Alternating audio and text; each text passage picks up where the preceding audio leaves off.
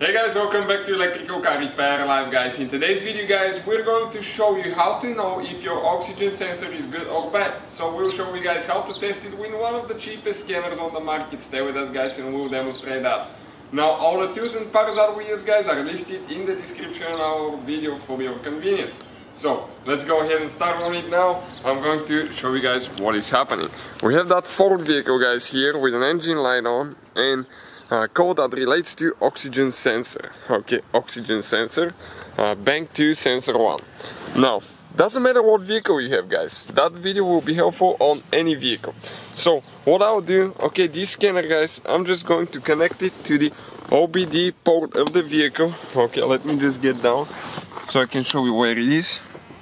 You know, the case it's somewhere around under the steering wheel in the photo up.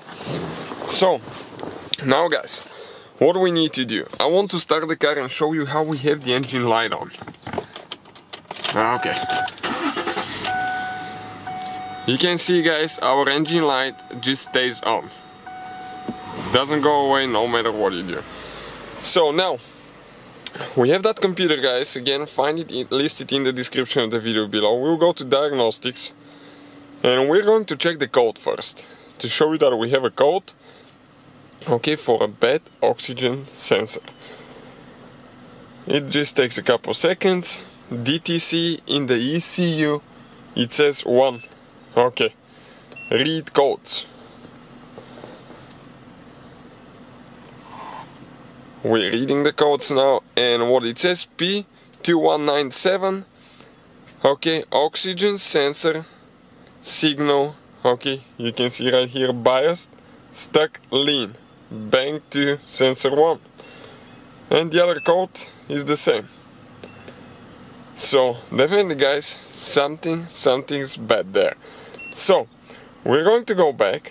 Okay, I'm going to go to data stream now.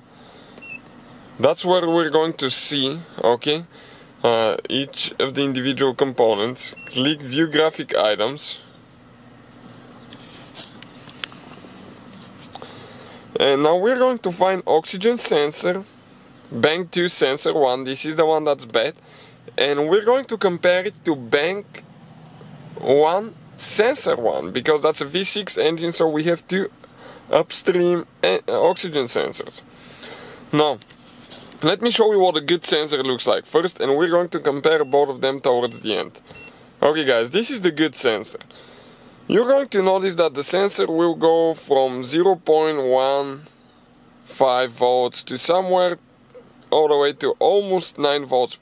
Okay, check it out now. If I rev it up, okay, it's going to go up and down. It goes to, okay, point, you can see 0.1 to all the way to 0.1 to 0.9 volts. Somewhere there, it stays in that range. This is a one good sensor guys. Now if I go back and I show you the bad sensor now, that's for only upstream sensor guys. The downstream will be a different procedure, we will have it on the video. Okay, bank 2 sensor 1, this is the one that's bad in our case. Check it out, okay, what the graph looks like. Now the voltage goes only from 0.15 to 0.2 guys. Okay, check it out, it doesn't change almost at all.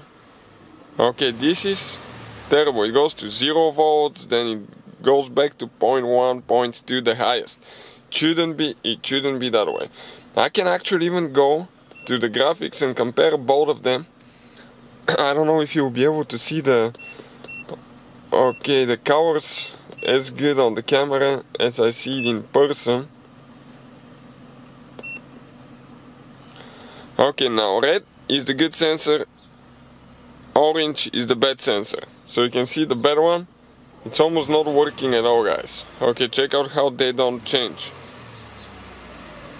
the numbers. Okay, this is good sensor, this is the bad one. This is a bank 1 sensor 1, bank 2 sensor 1.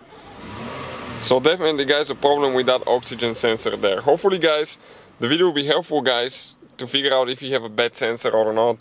Yeah, the good sensor should be somewhere between 0.1 to 0.992, somewhere there. The bad sensor will not be so responsive, it will stay in the low or high numbers. Okay, you can see like that one. So definitely guys, a helpful video to some of you trying to figure out. Thank you for watching, please subscribe to the channel for more videos and see you guys next time.